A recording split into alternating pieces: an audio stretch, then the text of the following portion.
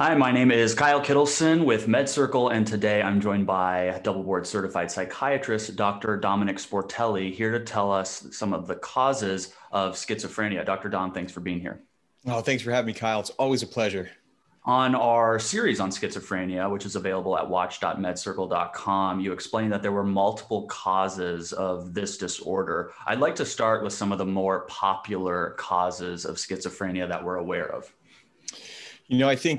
I think schizophrenia it's when we're talking about schizophrenia, we have to understand that we're working with theories. Schizophrenia is this group of symptoms that fit the diagnosis of schizophrenia. And we know that it's something it's not common. It's only about 1% of the population, but people do fall into this consistent grouping of symptoms that we call schizophrenia. So everything that we're going to talk about tonight, although backed by science and a lot of epidemiologic data, it's still very theoretical. So when we're talking about schizophrenia, the best way that we can just right off the bat explain the cause is that there are multiple genetic, meaning hereditary, and environmental risk factors. And when I say environmental, I mean like experience in life, right? All the things that we do to our bodies and that the world does to us.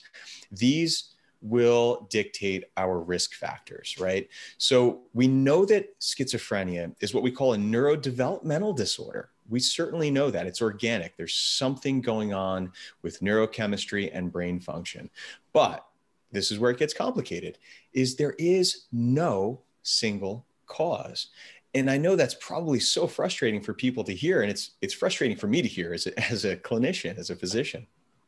But again, it's a complex gene and environment interactional process that just all comes together where people present with symptoms of schizophrenia. Understood. I think the most helpless feeling, at least emails I get, are from people whose loved one is struggling with schizophrenia. And their first question is, where did this come from? And so many of them share with me that it runs in their family. Their father, their grandfather, or somebody they're closely related to also showed similar symptoms. What role does genetics actually play in the cause of schizophrenia? Genetics play a huge, huge deal in this. And that gives us insight as doctors and researchers, because obviously if something is genetic, that means that there is information transferred from one person to the other in the genome, in the DNA of our cells. The DNA of our cells are instructions on how to build proteins and how to work, basically. So if it is something that is carried over from one person to the other, which it is, we'll talk about stats, then we know there is something organic here. There's something physical that is going on, right? And when we're talking about genetics, there are twin studies.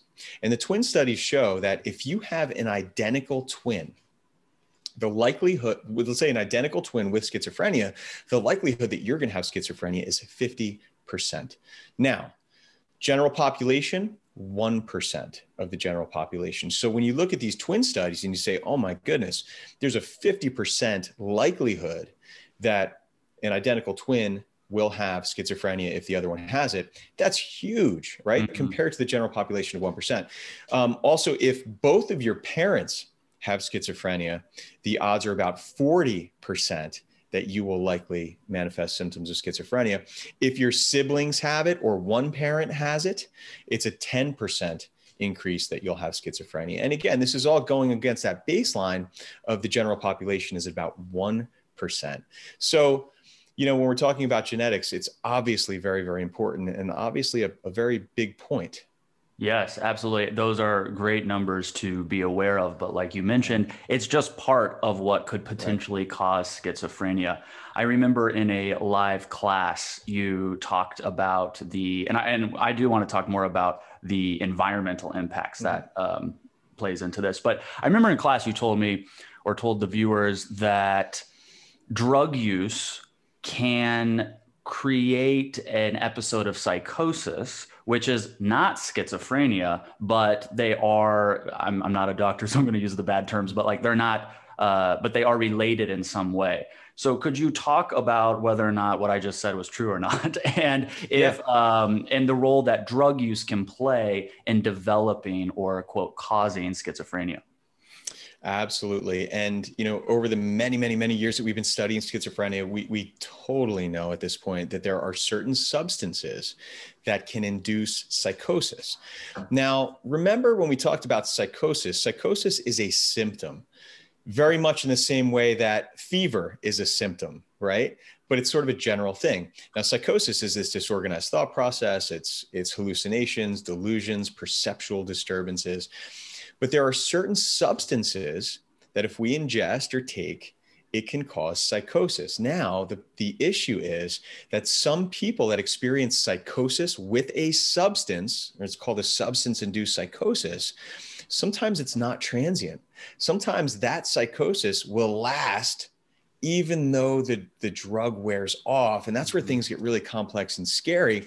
And then we say to ourselves as researchers and doctors, like, did the drug cause it, or was this an effect of an underlying like an underlying problem like schizophrenia, where the drug or the substance sort of brought it to the surface, right? So the question remains, right?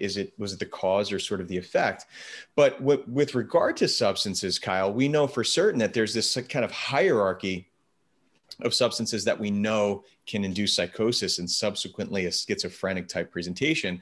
And that hierarchy is cannabis, right? And we've studied cannabis for a really long time. It's getting really popular these days. So we know a lot more about it, and we know a lot more about the cannabinoid system. And we know that the cannabinoid system does play with dopamine in the brain, which is one of our theories of what's going on with schizophrenia. So people that use cannabis, especially people that use cannabis at a young age, like in their adolescence, before their brains are fully developed, most of the literature supports about a 4 to 6-fold increase in potential for developing something like schizophrenia down the line, right? The other, I was going to call them medicines, but the other substances are hallucinogens. And hallucinogens are that category of substances that when you take, you lose touch with reality for a little while. And some examples of this are lysergic acid or LSD, magic mushrooms or psilocybin. MDMA can be considered or ecstasy, can be considered a hallucinogen. Peyote, there's a lot of them, mescaline, a lot of these sort of hallucinogenic or entheogens, there's a lot of names for them, but can induce a psychotic state that just doesn't go away in potentially a sensitive individual and somebody that might be predisposed to, manifesting something like schizophrenia. And the next drug in the class would be amphetamines. Amphetamines, believe it or not, stimulants, central nervous system stimulants at high doses for long periods of time can cause a schizophrenia type presentation that sometimes does not go away. So cannabis, hallucinogens, and stimulants. Just a couple of other thoughts are, just about any substance can induce a psychosis if you take too much, right? And we do know that people that are diagnosed with psychosis and schizophrenia do tend to drink more alcohol. They tend to smoke more cigarettes. They use other things as well. But, cannabis, hallucinogens, and amphetamines are the ones that we see they sort of have that, we call it the 2-hit hypothesis, right? And the 2-hit hypothesis, as we talked about in some of our series, is that someone is genetically predisposed to this or has a severe environmental load that we'll talk about, like maybe like trauma or something like that. And then they take something like a stimulant or lots of stimulants, hallucinogens, or lots of cannabis, and it sort of kind of manifests as schizophrenia.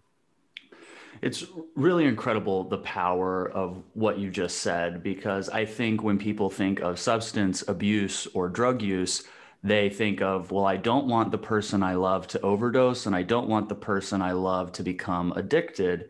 And there is this other, option here of heightening or releasing an otherwise asymptomatic mental health condition going on. I remember when I was really young, I don't know, maybe 10 or 11 or something, my dad told me a story about somebody he knew who was picked up on the side of the road barking like a dog, believing that he was actually a dog. And it was I'm assuming, I don't know, but some psychosis or something going on from drug use. But he never got out of that. Yeah. And years later, I actually met that guy where he was being cared for in a home, and there was absolutely no attachment to reality. There was constant statements that I'm the president of the United States, or that, you know, he killed somebody the day before, and all of these grandiose statements. And at a young age, I realized, okay, so drugs aren't just, oh, you might, you know, have fun on Friday, or you might risk becoming addicted. There are long-term impacts that you may not be able to reverse. And I share that story for people watching and listening, not to scare people, but really for those parents and caregivers. If there is a familial history, from what Dr. Dom just shared with us, of schizophrenia or psychosis, then your child who may experiment with pot may have a heightened risk for having other types of negative consequences. So there's a lot of power here with learning this education, because that type of information allows parents to make informed decisions based on what's happening with their family, and not what they just hear on TV or, you know, hear on the news and then think it applies to them. This is very specific and unique for each individual. So this is great. Thank you for sharing that. Yeah, really good point. And you know what, Kyle, don't forget, I work in the emergency department, in the psych emergency department, and I see very, very often, too often, you know, more often than I want to see, I see adolescents and young adults, and adults for that matter, who are indulging in substance use, and whether it's stimulants or, you know, anything really. And, you know, it can trigger all types of, you know, psychiatric sequelae, whether it's mania, severe depression, delusion, paranoia. I mean, even alcohol withdrawal will make you paranoid and delusional, you know? So, you know, there are a lot of substances that will cause some psychiatric issues that I think a lot of people don't really pay attention to, you know, closely. And, you know, that gentleman that you sort of talked about, this, you know, this guy that was barking like a dog and, you know, was using a lot of substances. The question remains, right? Like, was this someone that, you know, had an underlying psychotic issue, and, you know, these drugs brought it out? Was this someone that was suffering from, you know, a psychiatric issue that abused substances to self-medicate? Right. Was this someone that had no symptoms prior to using these drugs, and it sort of, you know, added fuel to the fire and made it happen? It's hard to know, but I can promise you one thing: it certainly didn't help. No.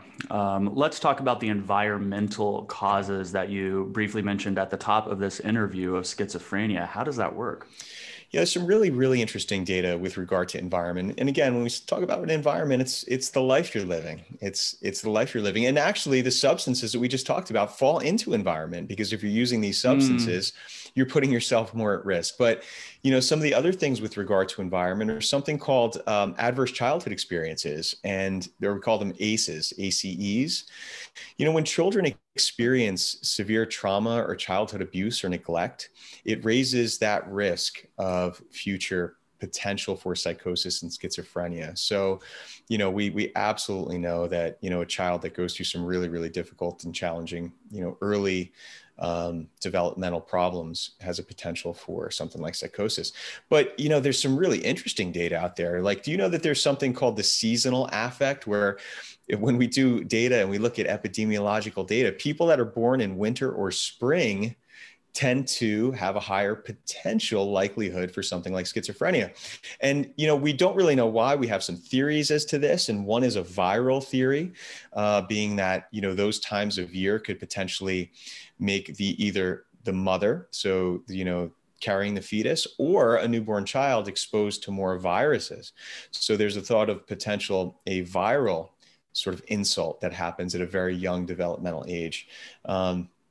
There's also low birth weight or prenatal complications. You know, all of these things put you in a higher risk stratification when it comes to schizophrenia. Malnutrition. So there are times in history where there were famines. And when you look back at that data, the individuals that were born during those famines had a much higher likelihood of developing schizophrenia, which leads us to think that, you know, maybe malnutrition had a part of this as well. So, you know, the developing brain is very sort of sensitive. I mean, it's a sensitive thing. So malnutrition, any sort of prenatal compromise, even things like hypoxia, which means that, you know, you lose oxygen to the brain for a certain amount of time. These are all things that have been implicated into a higher potential likelihood for schizophrenia in the future.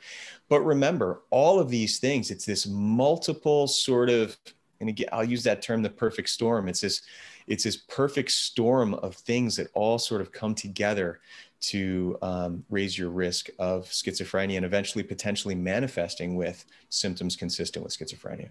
This has been incredibly informative, and I know there are viewers and watchers of this right now saying, okay, that was good information, but now I have more questions. And I find that happens a lot when you start to get educated about these complicated topics. Dr. Dominic Sportelli has a few great series on schizophrenia and psychosis. Those are available at watch.medcircle.com, and use the links below. I'm also going to provide an inside look to one of those series at the end of this video. Dr. Dom, I'm excited to see you tonight for our live panel. I'm excited for people to get the chance to really ask you questions and get those clarifying answers. Again, this is not treatment or therapy. This is mental health education. Dr. Dom, final words on schizophrenia and the causes.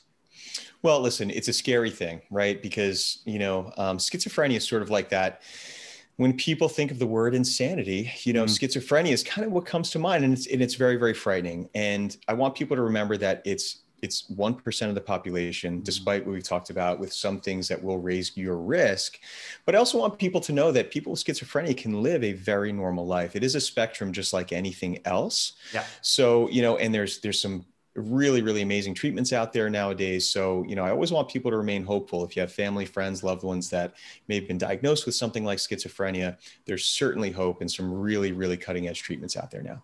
Wonderful. Well, we'll see you tonight. I'm Kyle Kittleson. Remember, whatever you're going through, you got this. And here is an inside look into Dr. Dom's series. If I was walking down the street and a woman came up to me and she said, I am so depressed. I think I'm going to kill myself. Can you help me?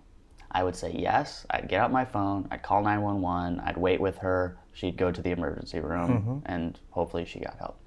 If a woman came up to me and said, are you the King of England, and you know, was exhibiting symptoms of schizophrenia, I would move around that person and continue on with my day. Now, both people gave clear signs of a mental health disorder that can be treated, and one I would help and one I would ignore. It's such a profound insight, Kyle, and I think that's the stigma, is we're afraid of it. We see it crazy. Yeah. They're just crazy. Yeah, or just on crazy. a drug trip or whatever. Yeah, so and maybe they are on a drug trip or whatever. Hopeless. But, yep. Not going to help this person anyway. Not worth it. Right? Which is so sad because So it's sad. treatable. Yes. It's treatable.